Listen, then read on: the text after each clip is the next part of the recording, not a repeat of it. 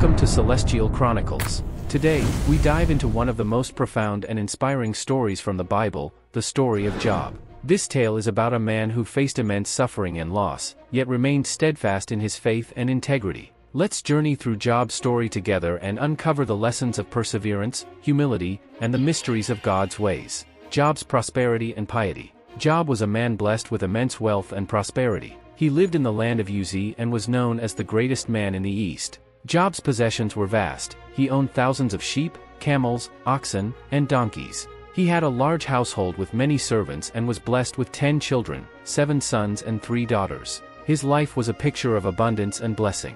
But Job was not just wealthy, he was also a man of deep piety and righteousness. He was known for his integrity and his fear of God. Regularly, Job would rise early in the morning to offer burnt sacrifices for his children, thinking, "Perhaps my children have sinned and cursed God in their hearts." This continual act of devotion shows Job's dedication to God and his concern for his family's spiritual well-being.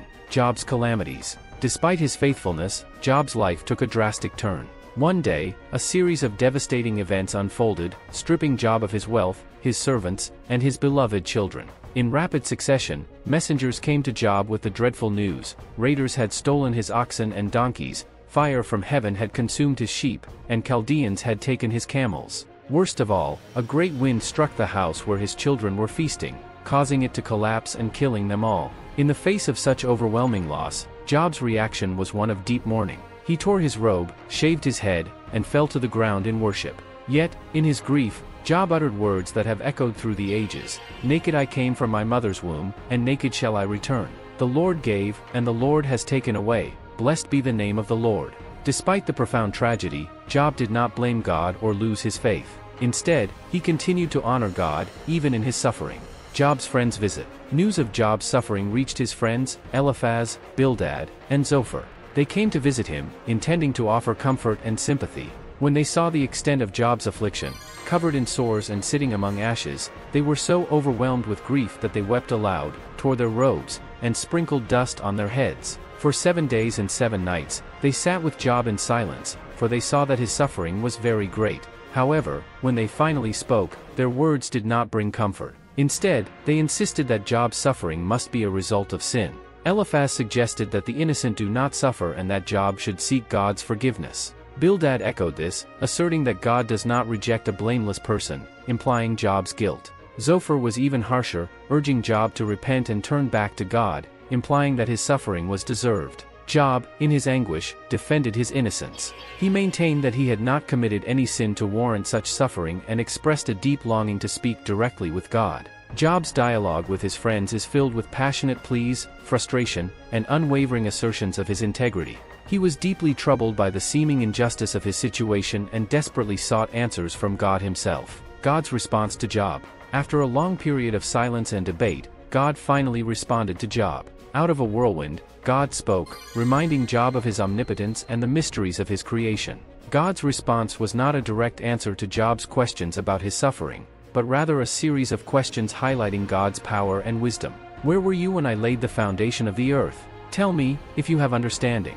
God asked Job about the creation of the world, the limits of the sea, the dawn, and the deep mysteries of the universe. Through these questions, God revealed the vastness of his knowledge and the limited understanding of humans. Job realized the magnitude of God's sovereignty and his own smallness in comparison. He understood that there are divine purposes and complexities beyond human comprehension. In humility and awe, Job repented.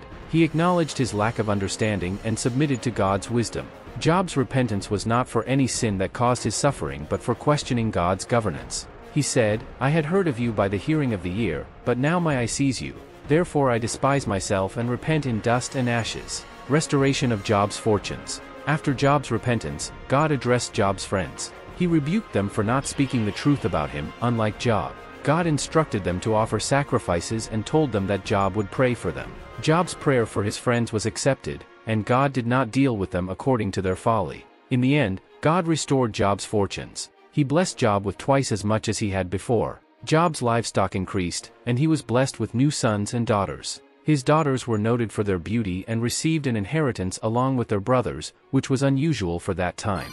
Job lived a long and fulfilling life, witnessing 4 generations of his descendants. Lessons from Job's story. The story of Job offers profound lessons for us all. It teaches us about the mystery of suffering and the importance of maintaining faith even in the darkest times. Job's unwavering integrity and his refusal to curse God, despite his immense suffering, demonstrate a profound trust in God's sovereignty. Job's friends represent a common misconception, that all suffering is a direct result of sin. Their insistence on this point highlights the dangers of self-righteous judgment and the importance of compassion and understanding when comforting those who suffer. God's response to Job reminds us of the vastness of his wisdom and the limitations of human understanding. It encourages us to trust in God's greater plan, even when we cannot see it. Finally, Job's restoration shows us that God is just and faithful. While we may endure suffering, God's ultimate plan is one of restoration and blessing. Job's story is a testament to the power of faith, the importance of humility, and the hope of redemption.